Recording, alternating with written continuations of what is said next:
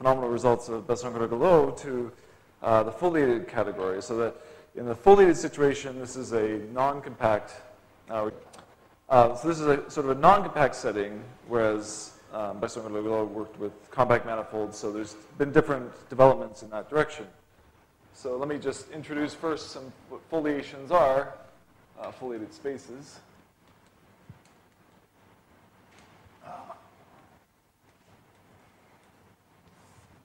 Let me grab better here. So here we have a space X is a topological space. And we'll assume it's compact. And this, so usually foliations, when we say foliations, it's a manifold. Some people call this a laminated space. That is confusing because other people, low-dimensional topologists, use it in a very narrow sense. So foliated spaces, the Campbell group of foliators tend to use this terminology. So here we're using foliation in the sense of having a, let's see there, having a decomposition of the space X into a bunch of leaves.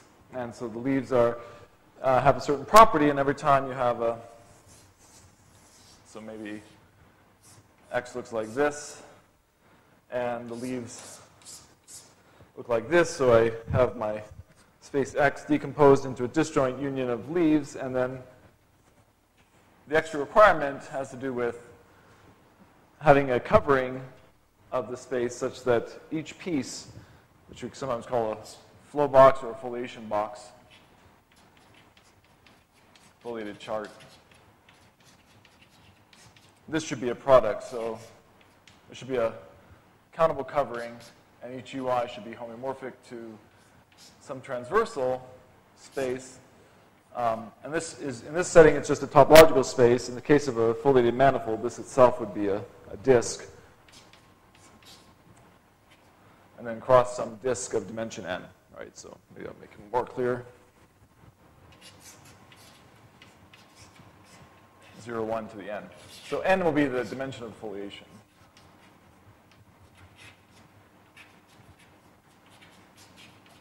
So the dimension of the leaves. All right, okay. So there should also be compatibility of charts.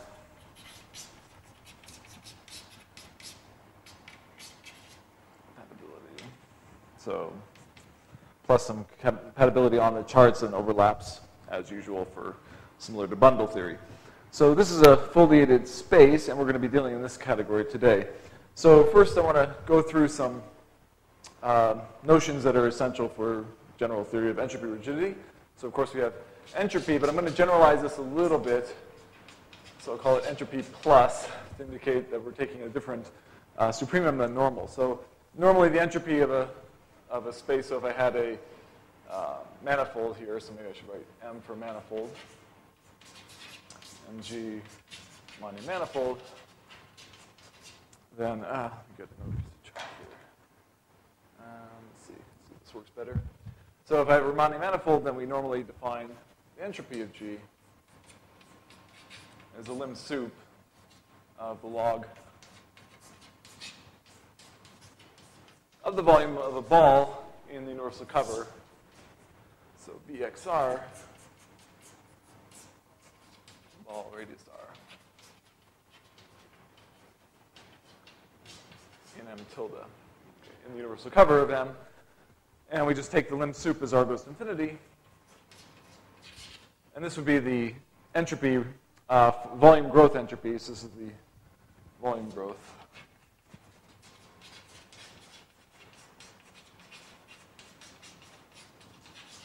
This is not the greatest piece of chalk either.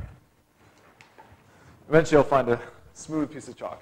So the volume growth entropy is normally defined this way. So notice I take the lim sup here because if it's a compact, if it's a co-compact manifold, there's a manifold with a compact quotient, then I wouldn't need to take the sup. It's a theorem of Manning and such. So there's all kinds of things. This doesn't depend on x. That's triangle inequality, et cetera. So this is independent of x. But in the non-compact setting, there's some problems with this. So this is not well adapted to all situations. it's useful oftentimes to have a slightly larger notion of entropy which agrees, and we're going to use that today. So I want to define h bar of G to be. So this doesn't depend on x after taking lim sup, but it does depend on x, of course, inside the lim sup. And if I take the lim sup as r goes to infinity of a sup over x in m tilde of log, this is the volume dxr, then this is slightly larger. However, this actually agrees with the entropy if it's a co-compact space. So for m tilde having compact quotient, generally if it's just tiled uniformly, kind of coarsely tiled uniformly, that's enough. Co-compact action, that's fine. Then this h bar is actually the same as h. So it is a strict generalization. It has some slightly more useful properties, though, if we're dealing with things. So in a foliation, you can have a leaf which really goes in all kinds of places. Foliated spaces are, in a sense, quasi-tiled because if it's of a compact space, a leaf is bound to stay inside that compact space and it can't move. So it limits on other leaves and things like that. However, you could have a situation where, for example, a leaf with a metric limited on different leaves in different parts of it with different curvature bounds, for example. And so this forces it to pick out the area of highest growth inside the leaf. And that's the key difference between this one and this entropy. All right. So now I have to define a couple more things before actually stating the main theorem. So the foliated version of entropy.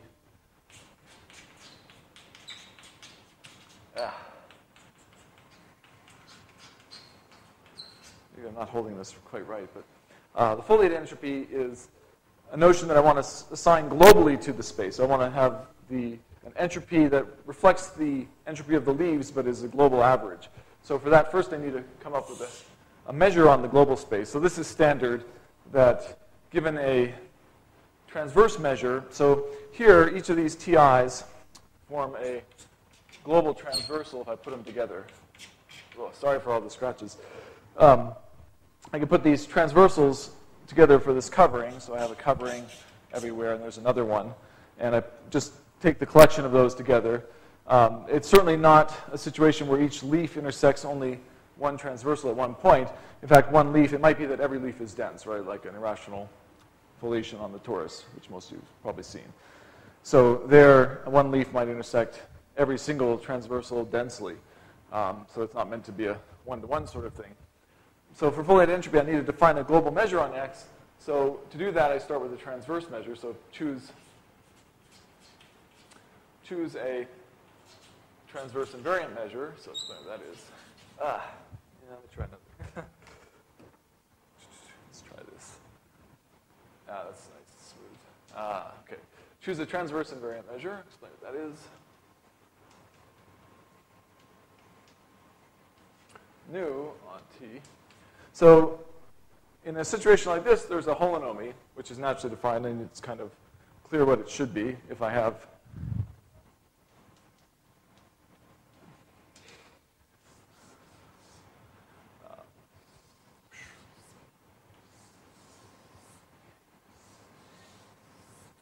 so if I have a sequence of flow boxes going from here along here to this final one, I can define for a sufficiently small open set, as long as this is not too far away. I mean, the further away it is, I'm going to make this smaller. I can translate this along leaves. So I just, for every point here, I follow the leaf till it ends at a point there. And that gives me a different set over here. That's just the saturation by leaves. And I just look at the intersection with this part of the transversal. And that's a holonomy map to here. And the collection of all such maps, some of them you can compose, some of them you can't, so they form a pseudogroup, the holonomy pseudogroup. So this is a measure that's invariant under the holonomy pseudogroup. In other words, if whatever the measure says this set is, it better be the same as what that set is. Now, unlike this suggested by this picture, these don't always exist. And the reason is because Like in a compact set, there's lots of ways of coming back to yourself, and you might come in yourself in such a way that you can't possibly have the same measure. So these tend to exist in many, many situations, but not always. For what I'm discussing, I'll present the theorems for transverse invariant measures, but I'll mention that in many situations, I'll indicate a few of the theorem in particular that I'm going to present, theorems. In many situations, a quasi-invariant nu is good enough. But not always. It depends on how bad the map is, actually, that I'm going to be using. So here, a quasi-invariant measure is just one where under holonomic translations, the measure class is preserved instead of the actual value. These always exist. For example, harmonic measures always exist by the theorem of Lucy Garnett. Okay. E.g. harmonic.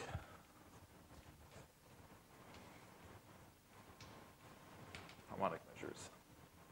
Transverse harmonic measures are examples that always exist. Okay, these always exist. In other words, this would impose some restriction on what x could be. This does not. Okay, so given that situation, we can build a global measure.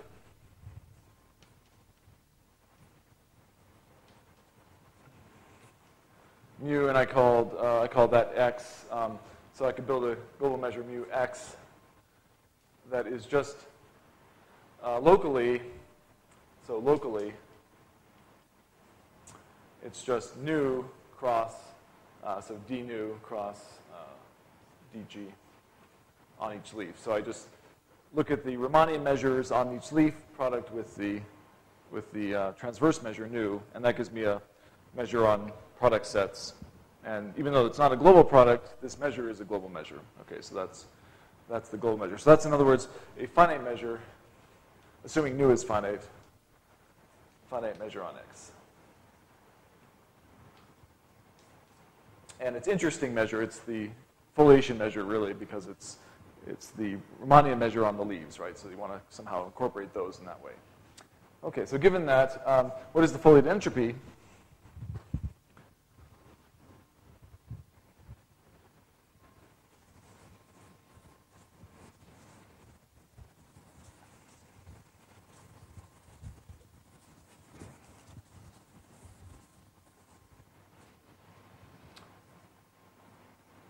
So for the foliation on the space X, the foliated entropy is just XX, the average. So that's the total mass, and I average over X, and I just have H bar. So I'm using H bar here, L, well, okay, Lx d mu. I guess I can subscript the mu if I want to indicate which space it pertains to. So later on we'll have two foliations, and so I'll need to index it, so I might as well do that now. Okay, so this is the average value of the entropies on the leaves, is the foliated entropy for this result. Okay, this is not the Gies-Walsack or Langevin-Walsack type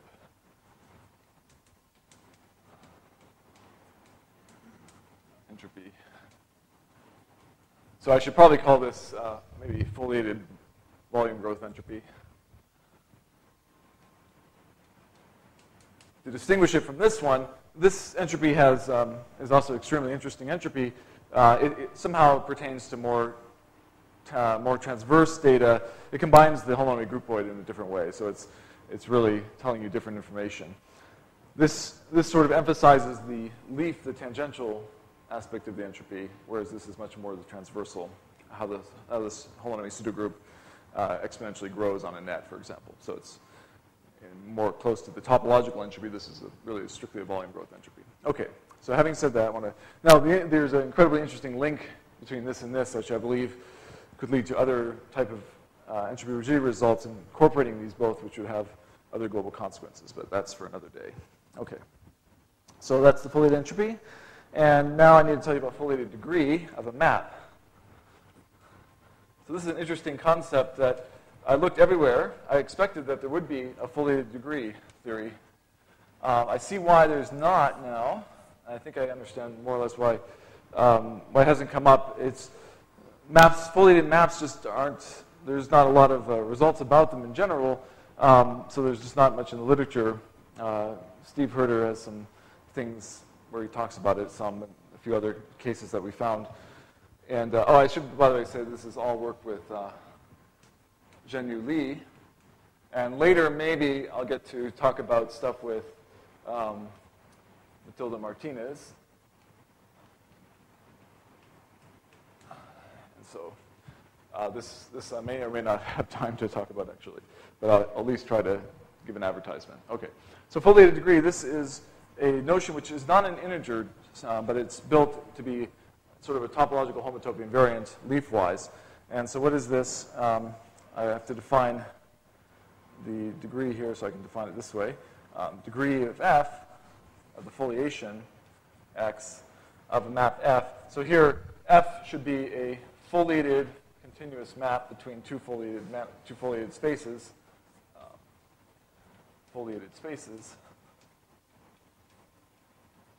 And it should be a foliation preserving map. So this is a foliated map,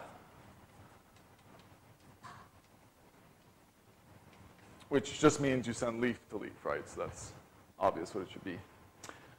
However, you may send many leaves to one leaf, and you could, of course, and then on each leaf you can be any sort of map you can imagine.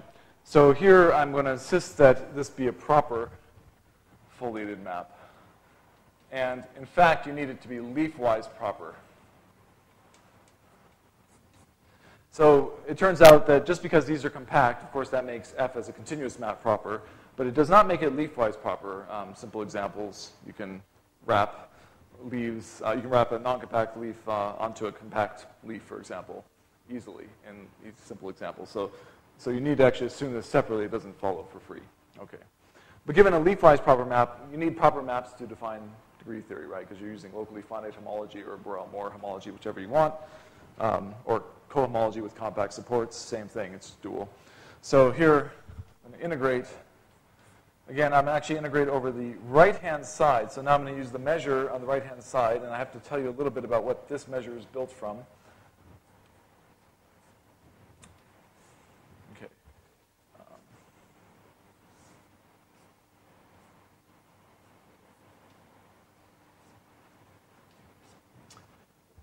Degree. Restricted to LT, d nu x, t d mu n. Okay, so the integrals are going to look kind of scary throughout the talk.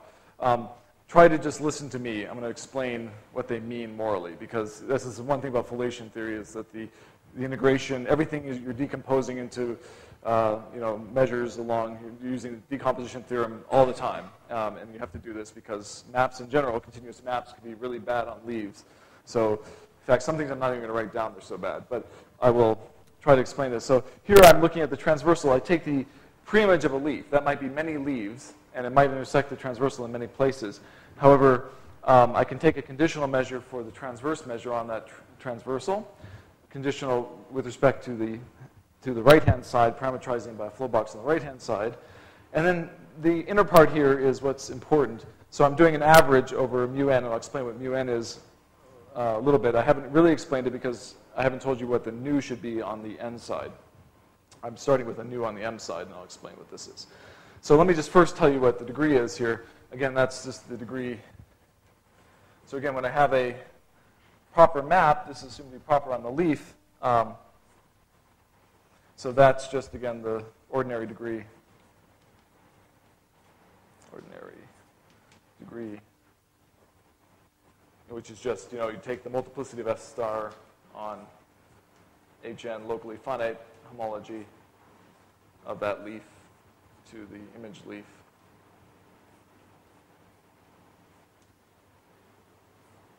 So homology with just locally finite homology here on LFX. That's non-zero. The locally finite just means it's Z at the top dimension, just like it would be for a compact manifold. And of course, this agrees with it in the compact case, the ordinary homology.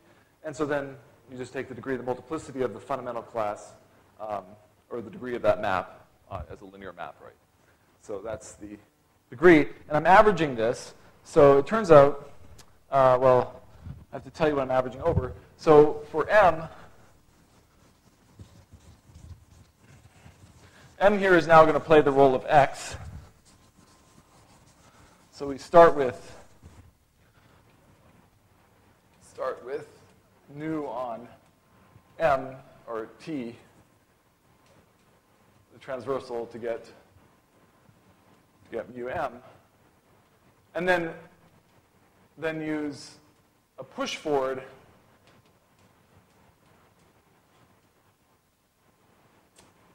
the analog of a push forward nu prime on T prime in N. Okay. So there's not a push forward because there's different transversals, and the transversals don't go to transversals under F. In fact, it's pretty bad. They end up being, I mean, you can measurably kind of mash them onto F. But the problem is that you can have various things happen. For example, many leaves, F sends many leaves to 1. That's easy to deal with, that problem. The harder problem is the following. I can have a plaque. So these, if I take a flow box and intersect it with a leaf, that's a plaque. So I could have something like this. A big piece of a leaf gets sent to one plaque in a flow box. This is a flow box in M, and here's a flow box in N. And this could get sent into one plaque, like so. So this just gets sent to that little one plaque. The dual problem can occur as well. You could have one plaque here get sent to something like that. Okay. So you can have one plaque get sent to many plaques. So these both cause problems when you're looking at the multiplicity. On top of that, you have to deal with the ordinary degree, the analytic degree issue. If I take a point here, again, it could have many preimages, maybe 3 on this plaque, 2 on that plaque, and 2 there. Okay, so let me just explain to you. Those are the 3 problems you have to deal with, and you can put them together, and you can deal with them each one by one, actually, in a formula. And nu prime exists. You have to do all this decomposition, which I'm not going to. You would hate me if I wrote down nu prime, so I'm not going to do it. I don't have time either. Also, so you can just look at the paper. So this is nu prime. Nu prime deals with this. So if you do it correctly, count properly, you get nu prime from nu. So we want to count transversally properly in the right way using, so if I have the measure here, I can build a measure here transversally that somehow reflects what the push forward should be for a foliation, okay, in a foliated map. So it depends on this map, of course, just like push forwards. So this is the right push forward. So that's what nu prime is, and so use nu prime as the transversal measure to get mu sub n. Okay, so nu, start with nu to get mu sub m, and use nu prime to get mu sub n. Tangentially, it's just the Ramanian measure, of course, the volume measure on the leaves. So that gives us the global measure, and that's what this measure here I'm using. And that's just a conditional measure for nu. Okay, so let me just give a quick example, maybe to show you what in the world this thing is. So this is not an integer, unlike the regular degree.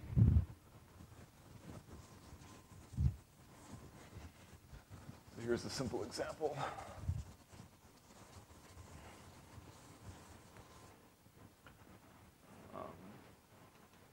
Here's a foliated space. Just take a couple circles, and I want to make it connected. I'm always talking about connected situation. So I map this to itself. Degree 3 here, degree 2 here, and so I want to make it connected, so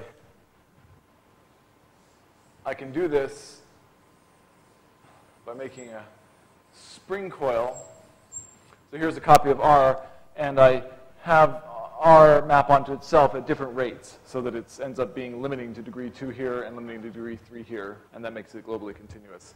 And here it turns out, so because it's 2 here, if I put the transverse measure nu Nu, I can make one here, drag on this circle, and then the degree for this foliation and this map is 5 halves, for example. So you don't need it to be an integer.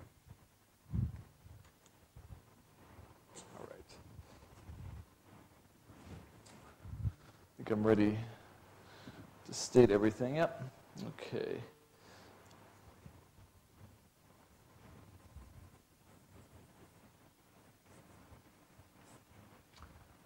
So suppose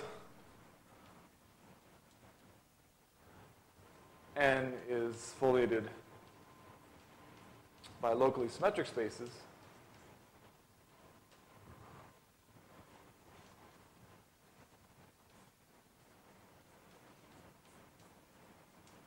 So again, the particular group, the fundamental group, can vary from leaf to leaf on N. And this is a compact again, so everything's compact here. The total spaces are compact. And M is arbitrary here, except compact.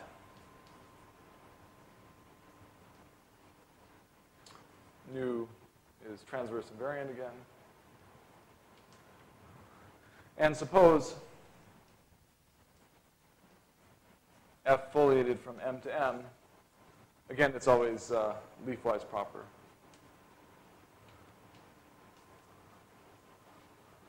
C0 has the property that whenever degree of F restricted to Lx is not 0, then I require that the entropy of that leaf at least be, the volume growth entropy be positive. Okay. I'll explain why I may not have to have this. We weren't able to prove that this always follows. It's a very delicate problem, actually, relating to transverse, how the tangential structure forces itself on the transverse structure. So, and you certainly don't need this. You don't need this in many cases, so I'll mention that a little bit later. So the statement is then that H, the foliated entropy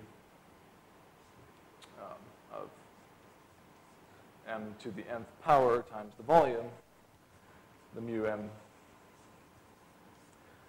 Just like in the Besson-Gordon-Low theorem, this is big and equal to the absolute value of the degree, foliated degree of F times the entropy, foliated entropy on N to the nth power, and times the volume, mu N of N.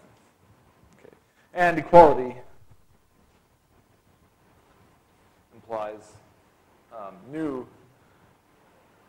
every, so that means in the support every leaf of M in support of nu is homothetic.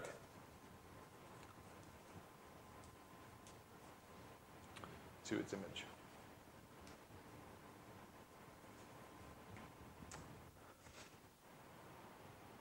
Okay, and the homothety can be, if you just scale the whole thing.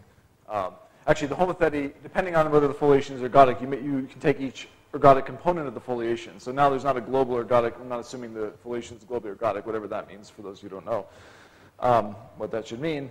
On each ergodic component, you can scale separately, and then you get isometry between the leaves.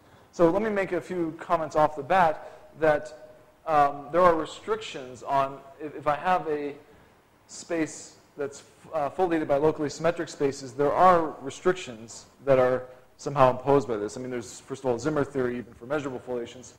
But in the rank 1, it's not as, oh, sorry, this is rank 1. Higher rank hasn't been done yet. Rank 1 locally symmetric spaces. So negative curvature in particular. So there are restrictions here. That imposes, so in the equality case, then you would get some global topological restrictions on M, because M would also be foliated by locally symmetric spaces, for example. What else? So there's various other things. Let me point out a couple of things right off the bat for this theorem. So you can drop the condition on entropy in many situations, that the entropy be positive when the degree is not equal to 0 on a leaf. So So first of all, if F is course equivalence on leaves, e.g. this happens if F is a homotopy equivalence just on the global level, right? If it's just a plain homotopy equivalence between the compact spaces M and N, then that automatically, it turns out the holonomy groupoid, you can just transport that over, and it implies using that they're coarsely equivalent, and then that's enough to get quasi-isometry. So that's due to you can find that in Herder, for example. Herder's work on coarse equivalence of foliations. So this also implies in that case, for example, in fact, a weaker case, and many others. In fact, every example I can think of, I can prove that you don't need this condition here. Okay. And in particular, you don't need it in the trivial case of a trivial foliation, and that's exactly Besson-Cotta-Glow's theorem for the entropy rigidity. Many others, no need for a box condition. Anyway, it's actually not such a bad condition. You can just check in any example that you would cook up. And by the way, foliations come up in many examples. Of course, you have the ones from geometry and Nosov structures. Anything you're doing where you're looking at Lyapunov decompositions and maps, you get foliations. Not always continuous, though. This is a continuous foliation. But in many, many other situations, of course, you have you can do suspensions of things, suspensions of maps, and like something like take a symmetric space X cross some other space that gamma is a lattice in X. If gamma acts on this, then you can do X mod X cross B mod gamma. That's a compact space, but the leaves don't necessarily close up because the parameter here might change. So this is the diagonal action, so it doesn't mean that these all close up, right? They can be, in fact, completely non-compactly embedded. All right, so this is maybe the most common way in which foliations are kind of artificially built, but they come up naturally all over the place. All right, and they tell you something topologically about the space as well, what sort of foliations arise. Incredibly important even in surfaces, of course, in Teichmuller theory, train tracks and all that business. So that was a lot of the motivation. There's some several corollaries of this business as well. Is there anything else I want to say, actually? Make a comment.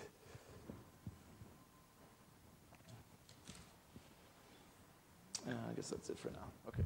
So applications.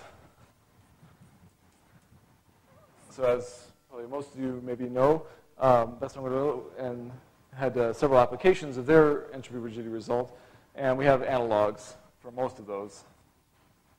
Except for, I don't have analogs yet of the dynamical ones directly. Well, there is an analog of foliation dynamics, but not the geodesic flow.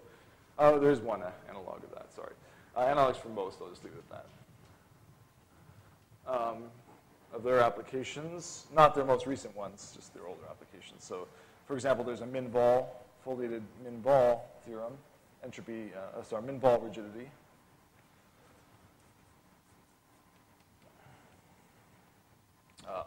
Leaves are, I won't even try to explain this, but Einstein metrics on Einstein four-dimensional 4D metrics on leaves. This one's actually interesting because to get this one, you have to do some cone theory. You have to use some of Alan Cohn's stuff on C-star algebras, well, the foliated version of that. Foliations are an example of C-star algebras from the groupoid, and you have to do some non-trivial stuff there.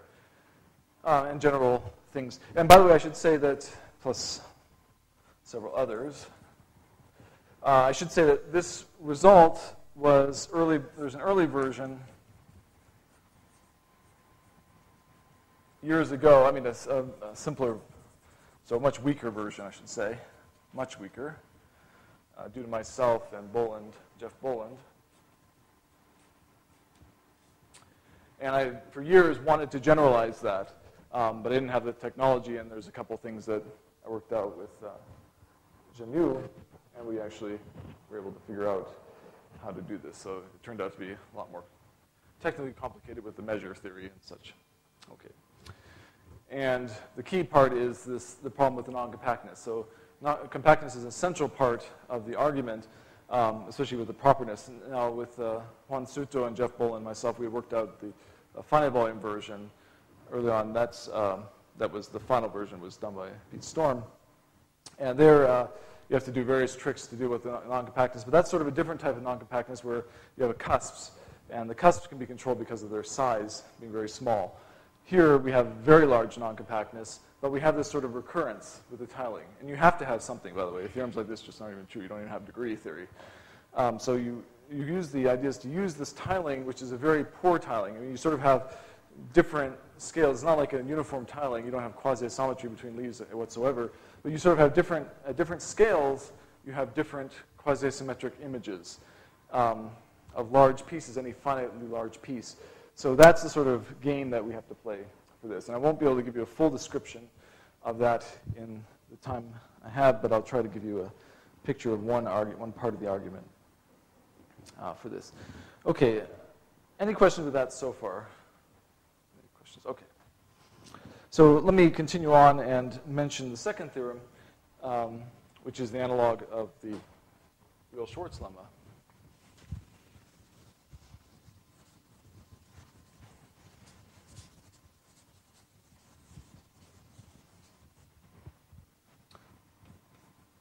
So once you figured out the non-compactness issues, it was fairly easy to do this as well, especially using the work from the finite volume case.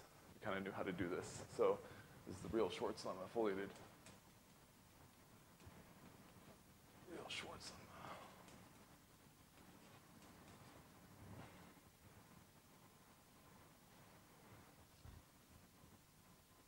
And so here, again, F. Same setup. I won't write everything down again. As in the first theorem, except now n is now foliated by negatively curved leaves. And you assume the curvature of each leaf is at most -1, so you just normalize to be at most -1. And on M, you assume that the Ricci curvature of the leaves, well, -n-1, the metric tensor. So the Ricci tensors, I mean, positive definite inequality there for positive definite forms. And this is the setup. So you just kind of normalize the curvatures of the domain and target away from each other, except here you only assume Ricci. And then you get the statement that the volume. So we can estimate, basically this allows you to estimate the entropies. And so you can just leave the volumes and the volume, foliated volume here of n. It's bigger than equal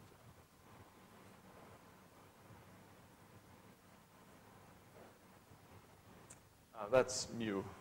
Well, the respect to the measure, so just mu m of m and times the degree.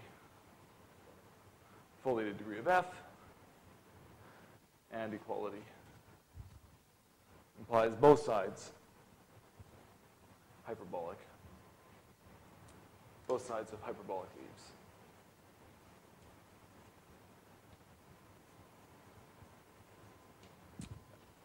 Now, we're not insisting on non-compactness, of course. Again, these are just locally symmetric on the right, or the leaves could be anything in this situation. So they could be closed leaves, mixed closed and open leaves, etc.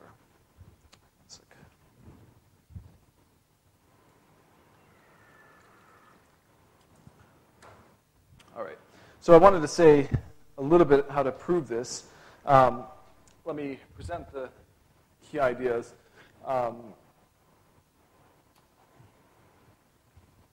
Some of the applications use the second theorem, not just the first theorem.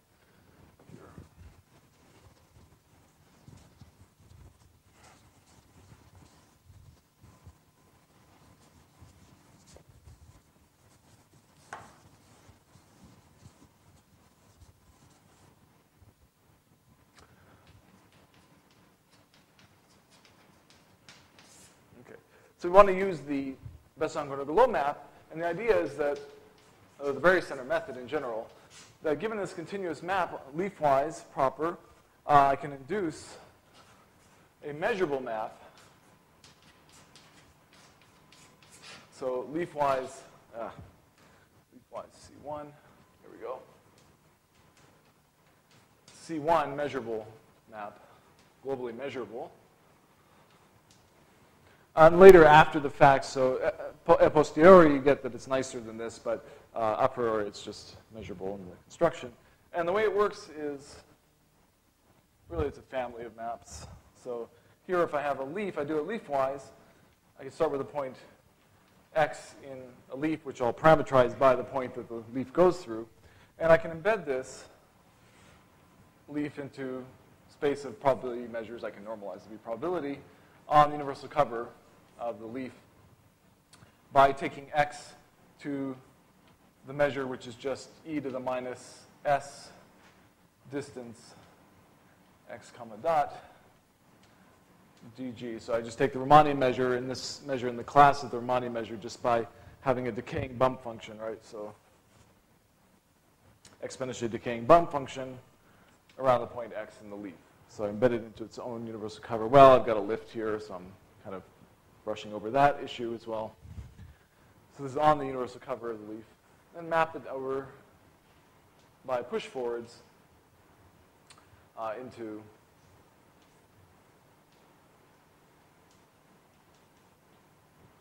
the lift of f, little f, to probability measures over here. And then I use the barycenter construction to get into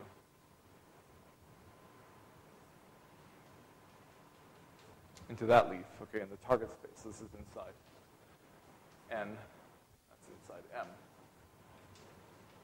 And that induces a map, okay, going around the circle. And the important point is this map has lots of beautiful properties. It actually goes, I mean, the history of this goes way back. People, is it Weizenbach? Not Weizenbach. Who is it? Say again? Well, Furstenberg, but before Furstenberg, there was the barycenter methods were around in just harmonic analysis. People use this, and there's a very old metric. I'm trying to remember who it's by. It's maybe Weinberg metric, where you can actually build a metric on the space of probability measures using a barycenter such, and it has beautiful properties. So I recommend everyone to look into that. It's really very functorially nice too, in a categorical sense. Okay, so this map gives us a nice map. It turns out this can be promoted to a C1 map. It's parameterized by that value S. So here I didn't say what S was. S has to be bigger than the entropy, and I'm going to insist on this entropy, this kind of entropy plus the sup entropy, sup over X entropy of the leaf X. Okay, so you require that that be bigger, and you'll take a limit. So we'll take a limit later where S gets closer and closer. Well, in the theory, actually, the way you do it is you actually just say, we'll say S can be at least this close, and then we'll do some uniform estimates. And so there's a game we play with this as well. So this gives us a leafwise map, and you can show that because of the way this converges, actually, this gives you the homotopy automatically. It gives you, if we can show that this is proper, then it's not too much harder to show that there's a proper homotopy between this map and F. In fact, by running S through a leafwise proper homotopy, by running S through parameters from, say, 0 to the entropy. So you start with kind of, or rather, sorry, infinity going down to the entropy. So at infinity, this becomes like a Dirac measure, and if you run through this game, you get back the original map, little f. Okay, so I should say S equals infinity, Fs equals f. Okay, wow, okay, I gotta get going here. So I want to tell you some of the steps that are required. So that's how you get started in the business. But the key problem occurs at every stage. Every single stage, you have this problem with the non-compactness that you have to fight through. So I want to at least give you one sense of one key step in the properness, which is a key problem. But it turns out there are other ones that rear their head as well. So you have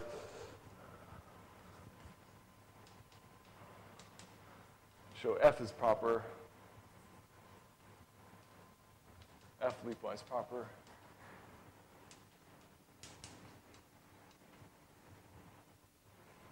To get proper homotopy.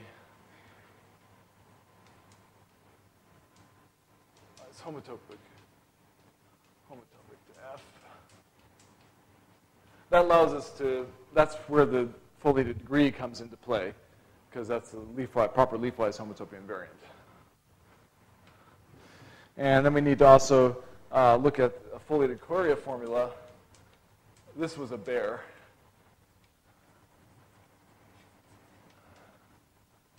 This is where failed attempts at this were different counterexamples using really successively nastier maps F that you could have that we thought, oh, you couldn't have this, and then realized that, oh, yeah, potentially you could have that happen, and then you get worse and worse. So that's what led us down to the path of how to actually construct the new prime. So that's another story. You have to get just that new prime is exactly what makes this work. So to have a foliated Coria form in the sense of Federer. And lastly, I guess we had the BCG estimate, finally doing everything. So the BCG estimate, inequality. Putting it all together to get this inequality. And then the equality case, the rigidity, conclusions in equal case. Okay. I'll say a little bit about this. In the equality case, you can get stuff locally about using kind of minimax properties. You can get local rigidity, but then you have to deal with some, you kind of run down through ergodic components of the foliation to kind of get the rigidity on blocks measurably. So you get like almost every leaf is isometric, in the end, isometric. But then by the transverse continuity, you can finally get that you have to be equality, at least on the support of nu. So I should have said that. Both sides hyperbolic leaves. This is on the support of nu, and nu prime on the right, which is basically the push forward of that support. You can't say anything. You could have a measure, for example, that's just 0 on big chunks of the foliation, so you can never say anything about that part, of course. Okay. Well, I want to talk a bit about this, what's going on there. So in the first step, the real big problem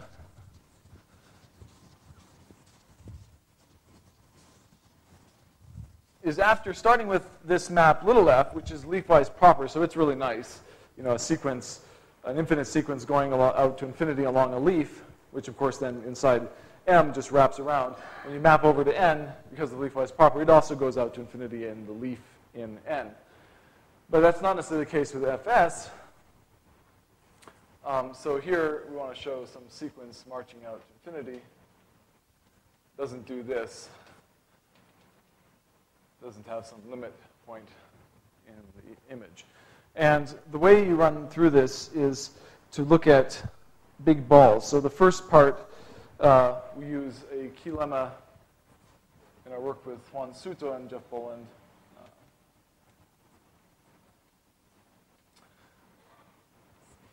So one thing in this theory that's implicit is Patterson-Sullivan theory is sort of everywhere in the background, but you never quite get Patterson-Sullivan theory because of the generality.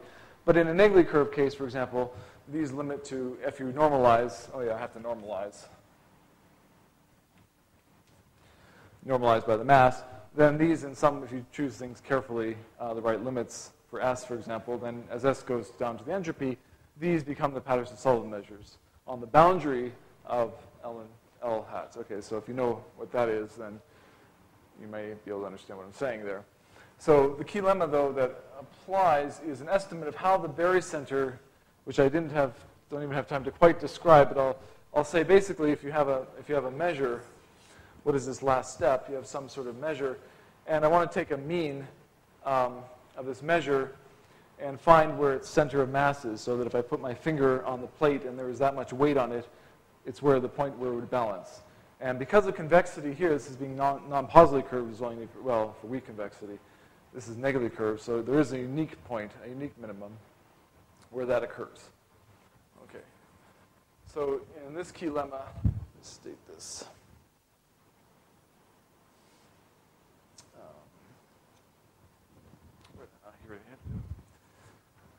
Okay, so let's get the quantifiers right. So there exists a D global such that for lambda, I guess I call it lambda.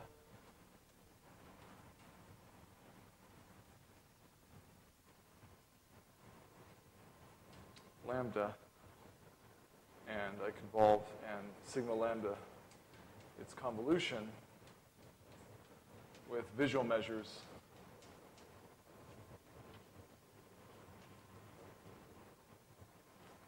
on boundary L infinity. So I just write f of x. This is the negatively curved leaf on the target space inside N. So that's the leaf in N. So that's negatively curved. So there's a boundary at infinity, the Gromov boundary.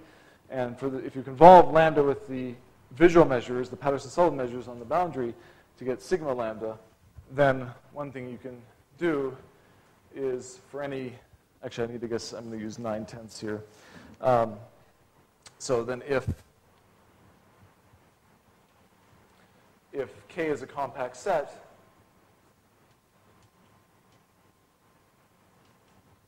and lambda of K is bigger than 9/10 of the mass of lambda,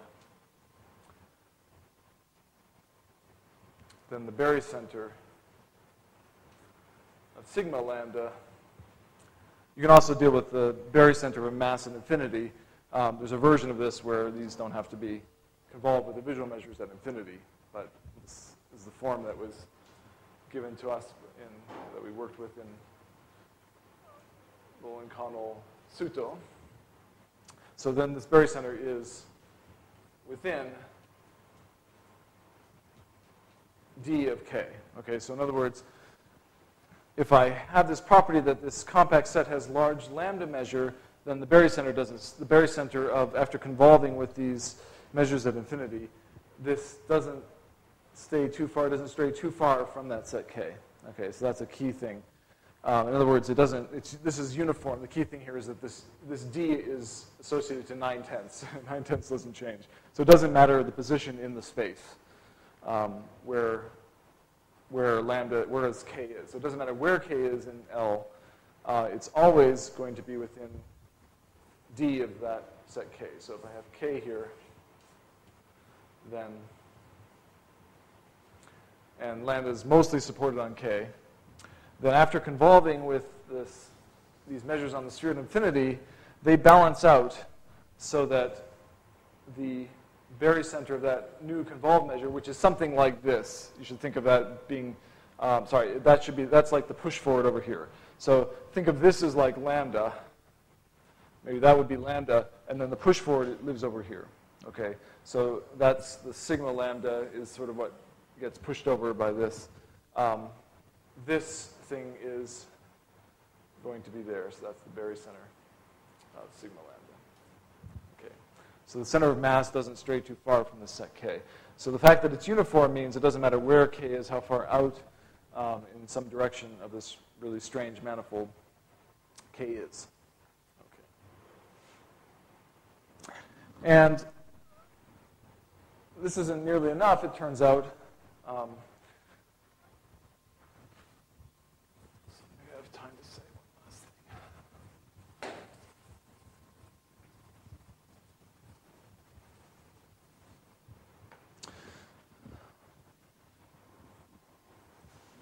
What we can do is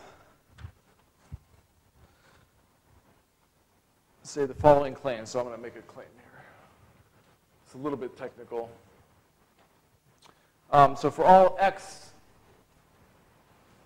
in the universal cover of the leaf L, this is on the M side. This is in M. Okay, so I claim that there is an R. So I have to say, I have to tell you what RSX is first. Let me write this out. RSX, let this be the largest R, such that the volume of BXR divided by R, the log, this is bigger than or equal to S. So remember that the entropy, this is strictly bigger than H bar. H bar is the lim sup of this as R goes to infinity after I sup over the possible x's, right? All possible x's. So eventually, eventually this has to get below S if S is strictly bigger than h bar.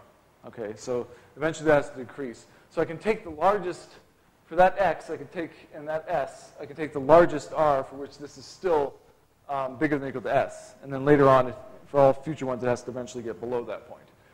So if I do that, so the claim is that this is bounded, that for all x, rsx is bounded. So it's bigger than or equal to some r of s in particular. Okay. So that uniform bound, eventually you can make that statement into a fact that you're going to use the ball of radius r, here r of s, to be the universal compact set. It'll be located in different places, but it has uniform diameter, right? So the idea is that eventually that will be the set that I look at, no matter where it is. The barycenter lies near it. So in other words, if in L here, if L, these points march off to infinity, that forces the barycenter also to march off to infinity because the compact set will be marching off to infinity because it's not getting bigger and bigger. Like, if it got bigger and bigger and bigger, this ball of radius, depending on where it's centered at, then it could be so big that it actually comes back to a common neighborhood, near some origin point. And then that could be a limit point. But if it marches off to infinity as well, which it's forced to do, then you're fine. And so that's the key idea. Actually, this is a bit of a nasty thing. Let me try to explain what's going on with this, how actually we get this bounded. And the key thing is that we do an integration by parts argument. So let me just write that down. Say it this way. I'll just compute it. U s. So let's sigma s y n. This is the measure after it's pushed forward onto the measures of the target leaf. Okay, based on the measure that's centered at that point yn. So yn will be, say, these points yn, and that's the measure that's inside the probably measures on the target leaf p l yn. Okay, the yn are in one leaf, so that's actually the same leaf. So I'm looking at the probability measures in there. And I can actually do a computation and compute this directly. So what I'll do is I'll look at the first measure, which I call the lambda. So I'll just do lambda syn, that computation first on the ball of radius bx, byn, ryn, rsyn.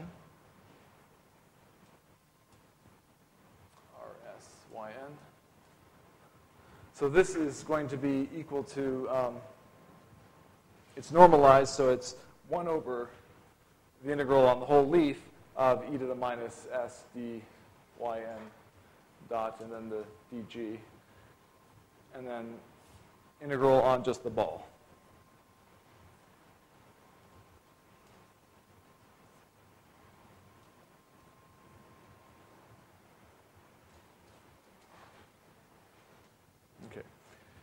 And after realizing that this is radial in its distance, right? So this is a radial function, so I can change coordinates and then integrate by parts.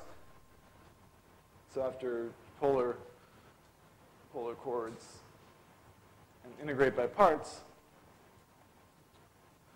I can break up this integral into the integral over the ball plus the leftover stuff. So it actually looks like this. It's 0 to r yn s e to the minus st. And then there's times some constant that's coming from the volume form on the sphere, divided by the integral from 0 to rn, rsyn, of the same thing, plus the integral to infinity.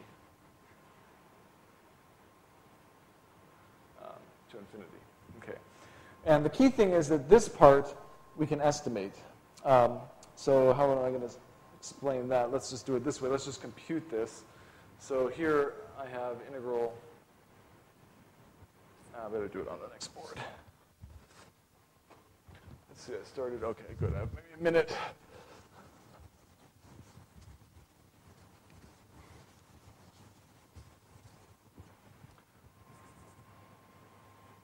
So for any epsilon, see, sufficiently small, where that means less than the gap between h bar and s, then I know I can get an estimate on this, how fast this decays. So there exists a C for which that point, I have to say this, so for which R s minus epsilon yn is less than or equal to C. Okay, just because that limit is bigger, so I can do that. And then I can just estimate this integral directly from infinity, Rn to infinity, Ryn s minus epsilon to infinity, and it just becomes s. This is less than or equal to, let me just write this down here.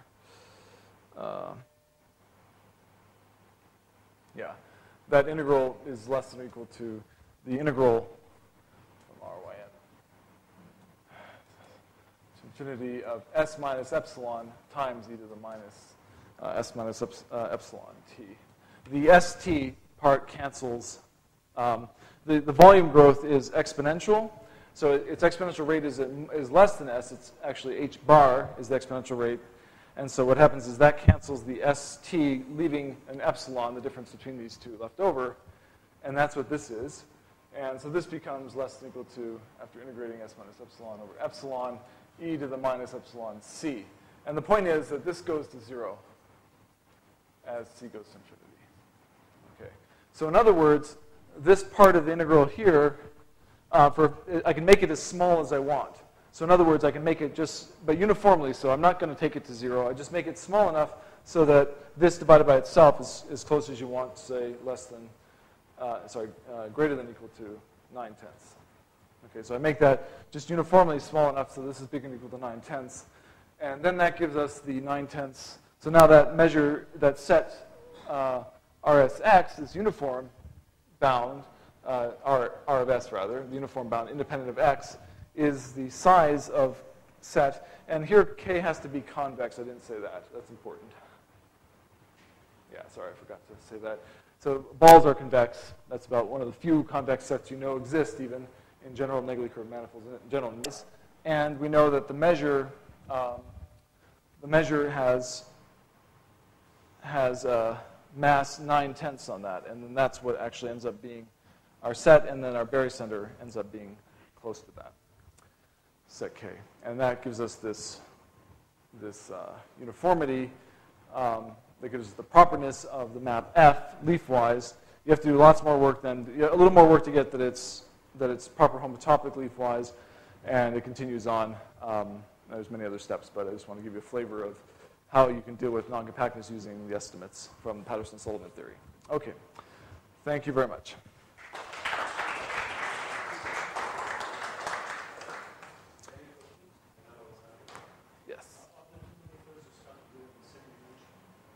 Oh, yes. So the foliations are, right. I should have said that, yeah. A priori, you could have maybe bigger leaves collapsing onto smaller leaves. I meant to indicate that with the n. The n on both sides, h to the n is the same. Oh, no, right. The leaves are the same dimension, so you don't have to assume the manifolds are the same dimension. Yeah. Yeah, actually, it's probably going to be, is it automatically 0? No, not necessarily. Actually, it's conceivable. Yeah, that's a good question. I should think of some examples. It might be that it just ends up being 0 in that case, and so that it sort of vanishes. It's trivial. Inequality is trivially satisfied. There's never equality. So you don't have rigidity. But actually, it's really more about the leaves that matter. So actually, I don't really see that there would be a problem. It would just be that, actually, here's what would happen. You'd probably have a transverse measure. Like if the domain was bigger dimension, you might have bigger stacks of leaves collapsing. And then you just have equivalence on all the leaves simultaneously, whenever the foliated degree is 1, for example. So that could happen, actually. So that's an example that could happen. I remember I did think of that case. If the domain is smaller dimension than the target, I'd have to really think about what happened there. But it might be that the push-forward measure has just areas where it's 0. So it's only maybe small on a small area. Because the fact that this is, especially if it's transverse invariant, then the image, in that case, there's more transverse topological requirements that have to be satisfied. I should say, I guess in my comment I mentioned that when the F is like a homotopy equivalence, you don't need transverse invariance of the measure, just any quasi-invariant measure would do. Any other questions? Yes?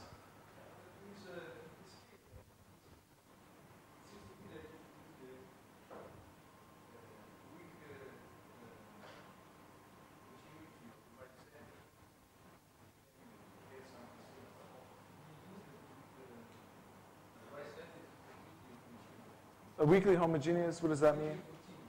Oh, weakly continuous. Yeah, I'm not saying this lemma is so hard.